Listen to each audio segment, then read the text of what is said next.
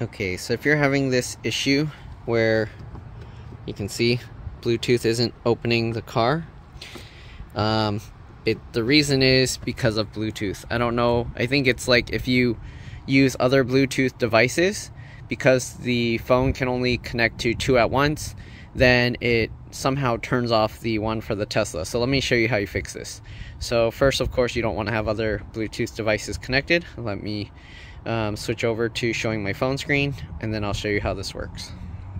Alright, so here you can see it's showing my camera. Let me see if I can do this all in one.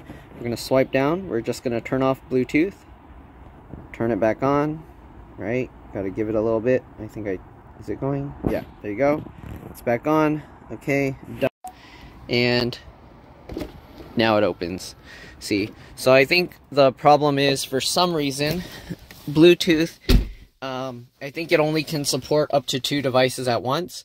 And if I use my Bluetooth earbuds, and then I also have my Bluetooth watch in the house, I think if it's connecting to all of those, then it has a problem also connecting to the car.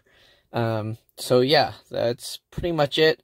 I don't know if there's any other way to get around this, because if you have a Bluetooth watch, then you're going to have to turn off the Bluetooth on the watch. And then if you have like Bluetooth audio devices like headphones and things, that's going to be very annoying.